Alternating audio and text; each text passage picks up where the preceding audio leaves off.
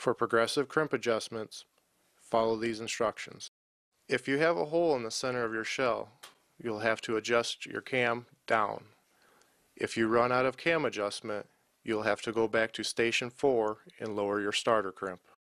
If you have a swirl or wrinkle in your shell, you will have to move the cam up.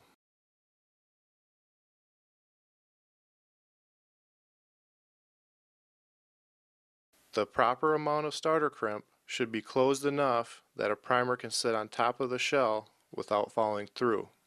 If you do not have this, you will have to either lower or raise your starter crimp.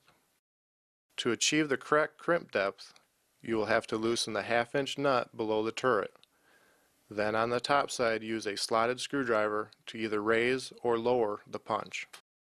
Progressive crimp adjustments can be done on the MEC 650, the 8567 grabber, and all 9000 models.